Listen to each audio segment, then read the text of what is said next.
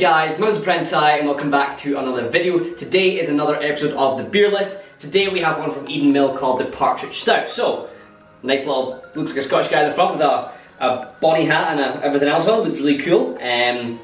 On the back it says, in the 17th century, students of St Andrews enjoyed Meal Monday, a day off to replenish their supply of oats. The diet consisted of partridge and beer. This hearty ale, thick, sweet and dark, is brewed with oats. Enjoy slowly. Let's try it. I don't know, as you guys know, I'm not one keen for stouts, but Eden Mill said, Alex, try our partridge stout, see what you think. So, it's really dark and gloomy and, yeah.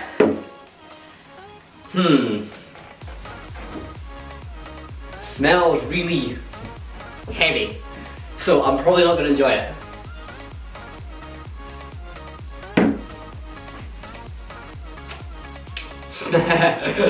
I'm sorry guys, but this is not my appetite.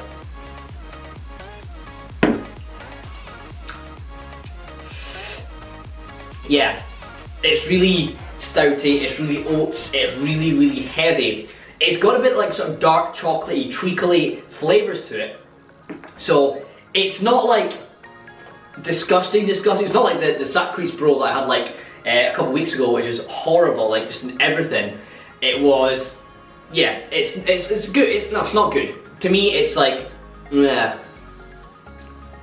Give it like burning. I don't know. I don't like it. Which means now, obviously, I have to rate it out of 100. So I'm going to explain to you guys how I do the rating, because people are like, Alex, why did you just pick a random number out of 100? I don't. There's 4 categories I judge them on. Each category is rated out of 25 or 2.5 if it was on a scale of 10. But that's flavour, so how it tastes or how I feel it tastes. The aftertaste, what the aftertaste like, is it bad, is it good, that sort of thing.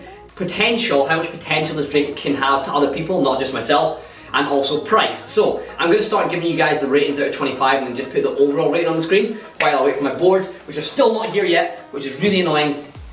But price. This cost me £2.60 for a bottle. A bottle was £2.60. So really good for price. I'll probably give it about a 20 out of 25, so that's what it's starting at. Now potential, no sorry, we'll go for flavour first.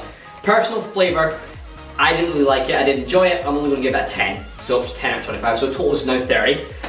Aftertaste, I thought it was disgusting. It's getting a 5. So now we're up to 35. Wow, I got to do a lot of maths for this, right?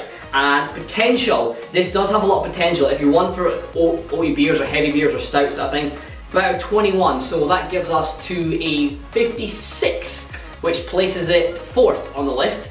So, I mean, it's not obviously my cup of tea, but I can understand people who drink sort of heavy ales or stouts or oat beers might enjoy this. Anyway guys, hope you have enjoyed today's video. If you have, feel free to smash the like button. If much, and greatly appreciate. If you are new around here as well, please make sure you hit subscribe. If you have any beer suggestions for next time, please make sure you let me know what they are in the comment section down below. Also feel free to check all my social media, links to them will be in the description. Top link in the description is the link to my Discord if you guys want to join that. I'm in there chatting to you guys all the time as well, so if you want to do that, top link is the one to click. Other than that guys, until next time, I've been ThePrenti, and I'll see you in the next one.